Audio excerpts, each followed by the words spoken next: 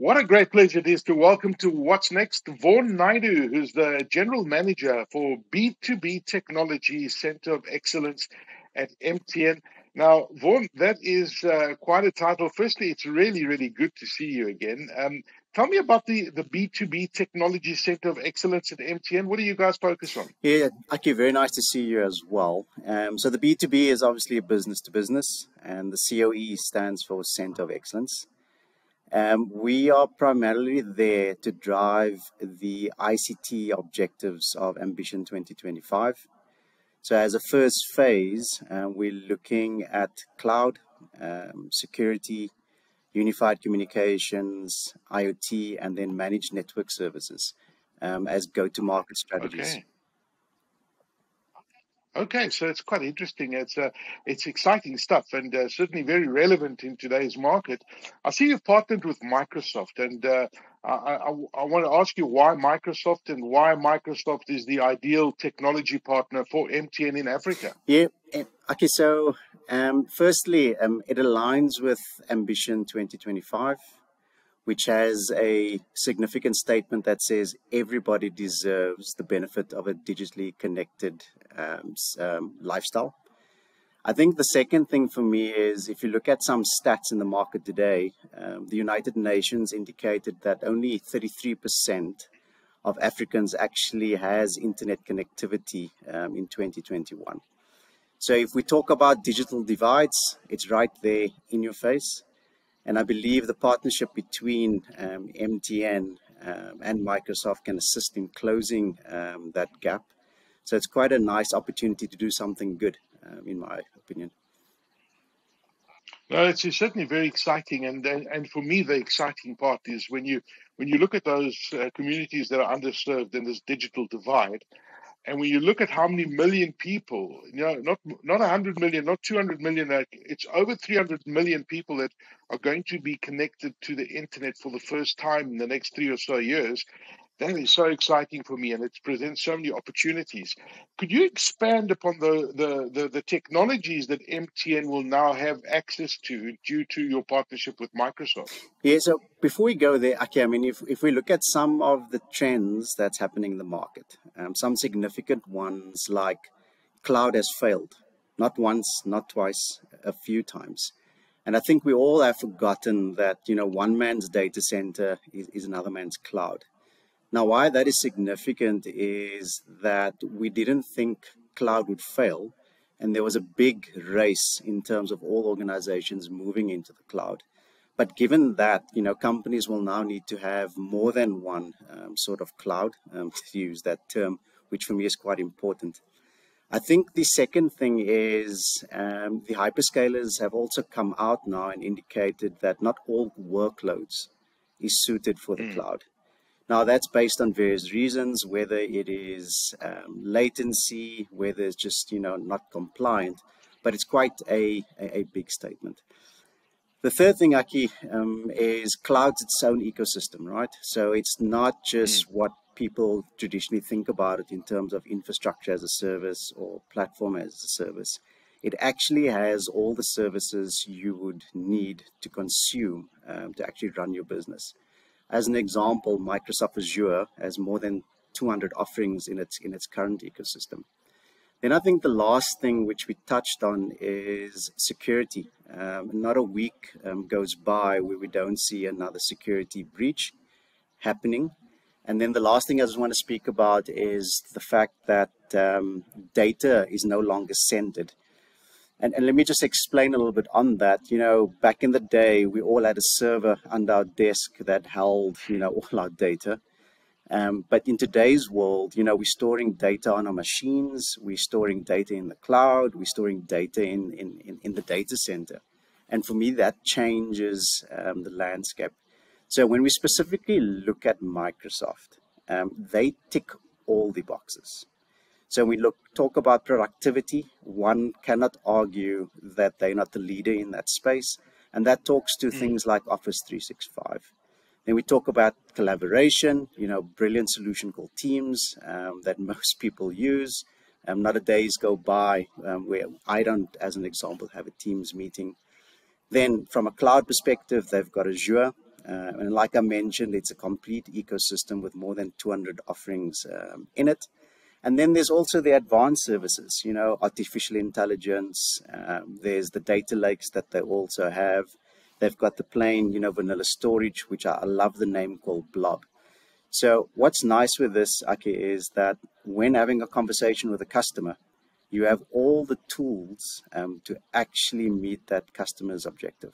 So that for me is the real strategic intent.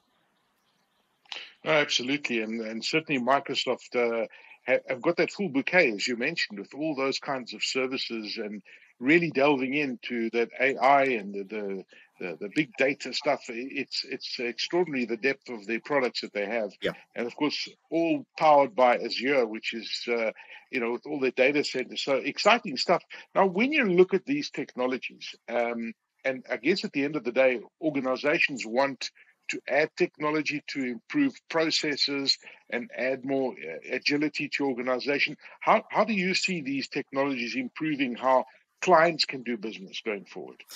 So for me, Aki, if we look at the world pre-COVID and we look at the world now, it's fundamentally changed. And we're now living in this hybrid sort of world.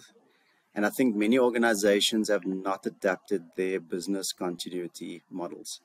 I mean, you've heard that, that famous song, right? Papa was a Rolling Stone, In this Can I scenario, get you to wherever sing your it?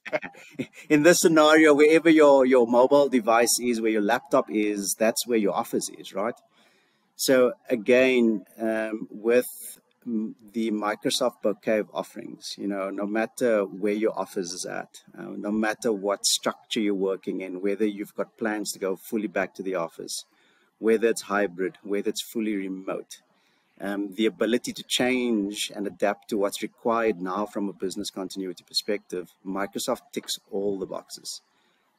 So if you're sitting, in a remote location, you have the tool set still to collaborate in teams, and you have the mechanisms to, protect data.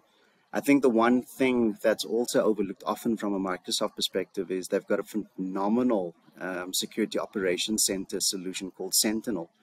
So even Yes. the aspect of securing your business is effectively there, which, like we said, not a week goes by and there's a security breach, right? Yeah, no, absolutely. It's very concerning, and it's interesting how many organizations are not properly prepared for these kind of breaches that may happen. It's not when they're going to happen, or it's not if they're going to happen. It's It's when they're when. going to happen, because at the moment it's crazy what's going on out there with cybersecurity. I was reading with great interest in the press release about this particular partnership between MTN and Microsoft. And you mentioned that Microsoft will help in skilling MTN resources. Could you expand on this? How is this going to work, and how will this benefit your clients? Yeah, thanks, Aki. So I had the privilege of presenting at the ITWeb CIO banquet a couple of weeks back. And one of the big items in terms of why digital transformation projects fail is skills. So it's a global phenomenon. It's not a South African related thing. It's not a Microsoft related thing. It's global. And when there are skills, Aki, these skills are spread thin because they're used for all things. So I'm very impressed in terms of the onboarding that Microsoft has done for MTN. We've sat in a room and identified strategically what our objectives are. And Microsoft has created plans in terms of that to educate our staff. And obviously those skills will then be used to assist customers from offering them, managed services or just professional sort of consulting and guidance. But what's more important for me is the school fees that's being shared. So it's not just, the education in terms of there's 200 SKUs for Azure, and storage is called Blob.